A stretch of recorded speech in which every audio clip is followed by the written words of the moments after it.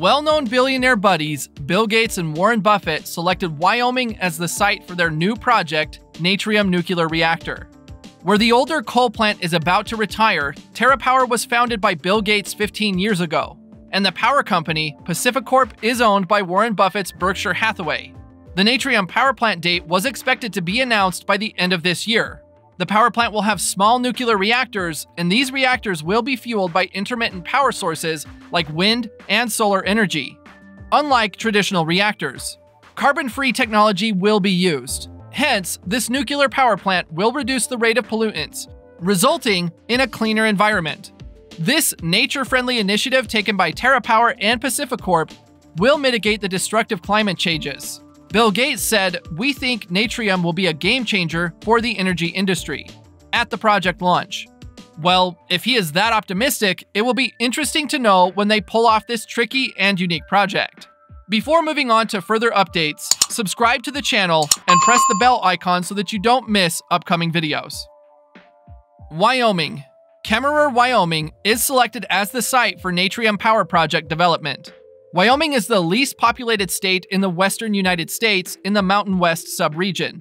Wyoming is considered the 10th largest state by area. According to the mapping of the area, Montana is located in its north, Nebraska to the east, Idaho to the west, and in the south is Colorado.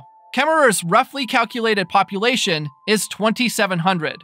We are pleased and excited to host the Natrium demonstration project. This is great for Kemmerer and Wyoming, said the town's mayor on behalf of Kemmerer and surrounding communities.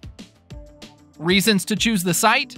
Whenever a project is planned, the construction site is the key priority for investors and planners.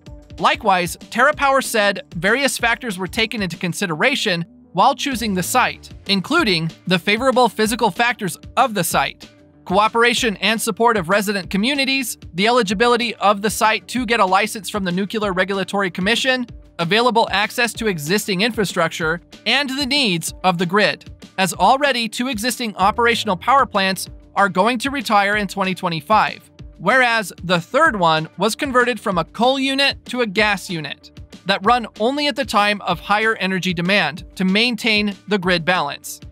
Demonstration of the reactor. TerraPower has changed the direct heat conversion method to an innovative heat storage module, where the traditional reactor directly convert the heat extracted from the reactor into power.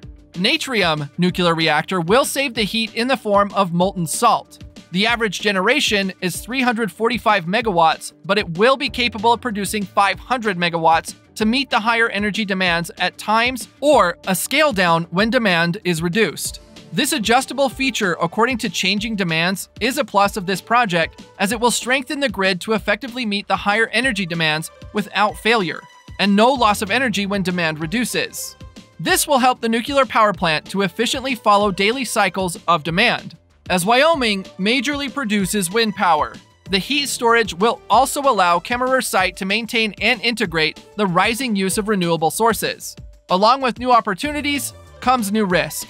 Of course, both the business tycoons must have taken the possible risks into serious consideration, but the combination of all new technologies that have been merely used only for experiments or never run before into a single design raises the risk bar higher.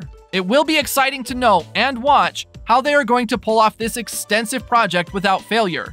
As the predicted time for project completion is 7 years, will it succeed as expected? But we can say one thing for sure, that the prices of nuclear designs can remain competitive with the decreasing cost of renewable stored sources.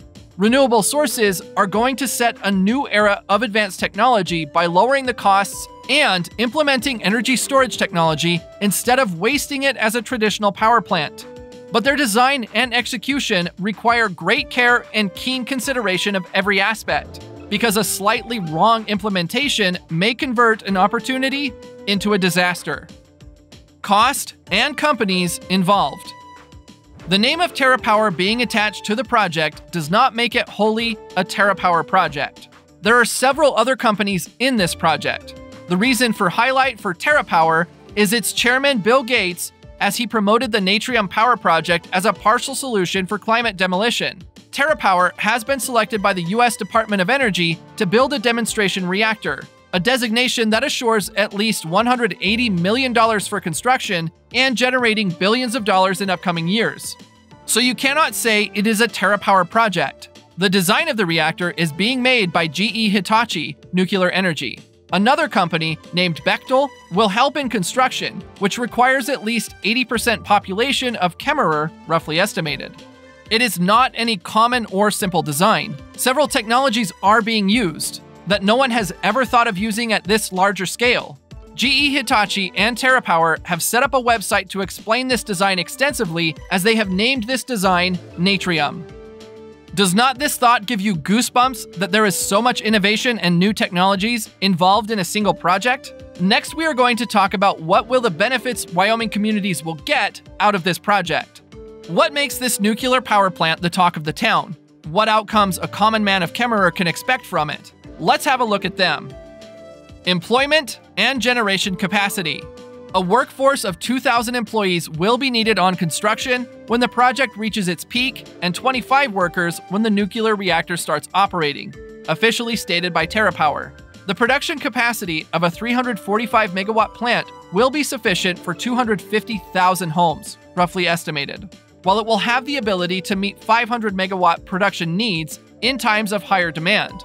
Federal funding for the reactor was added to the $1.2 trillion Infrastructure Investment and Employment Act by President Joe Biden. Difference from other nuclear power plants. This nuclear power plant will not use water to extract heat out of the reactor as other power plants. Contrary to this, liquid sodium will be used. Plus, of this method is that sodium will not boil at the temperature it is exposed to in the reactor, so there will be no need to expose any coolant hardware to undergo high pressure. This simplifies the process, but the matter of concern is sodium, as it readily reacts with air and is explosive with water. All around the world, 25 major reactors have been built to date that used sodium as coolant. Many of them were on small scale just for experimental purposes, and a few were operational. The last one was built in 1965 in the United States, and the last operating reactor was shut down in 1994. It clarifies that the companies don't have much reliable past data to learn from. They're going to experiment with it by themselves. Either this project skyrockets or backfires. The execution will let the world know. Well, if it works, it will set new reforms in the world of nuclear technology. Sodium coolant, as compared to water coolant design, doesn't slow the production of the neutron in fission reactions, as they are known as fast reactors due to this reason. Swiftly moving neutrons can transform isotopes that don't assist in making useful fuel, causing hindrance in higher fuel production. According to the TerraPower demonstration, this design is surrounded by a core of enriched fuel with several less useful isotopes. The reactor will be run by an enriched core that converts additional material to a useful fuel, which will be replaced by the new one as the older one gets exhausted. This technology also has no prior commercial usage. This is not wrong to say that several new experiments are going to run under this one project. The reactors have several characteristics that will ensure passive safety, limiting internal heat even if the cooling circulation dies. Experiment. The federal government is considering the Natrium power plant as a test project. Hence, similar experiments are done before, but Natrium project is unique and one and only of its kind. Until now. As it is based on a compact design, its operation is based on modern technology. The companies say it will be built faster and much lower budget as compared to traditional nuclear power plants. To begin with, it uses low-cost concrete to contain the reactor. According to Warren and Gates, after one successful demonstration, the project can be fastly expanded and duplicated somewhere else. Federal officers say the plant can turn out nearly 3 million power unit hours of carbon-free power annually and avoid nearly a pair of million metric heaps of carbon that might otherwise be emitted by a standard powerhouse. It might be steam-powered with fuel that's up to 4-fold additional powerful than the 5% enriched metallic element usually employed in nuclear energy plants. And TerraPower is functioning with the centralized authority to develop a US-controlled supply of the fuel. Today, coal and nuclear energy plants across the country generate concerning 20% of the nation's electricity, with renewables creating up to another 20% and fossil fuel the remaining 40%.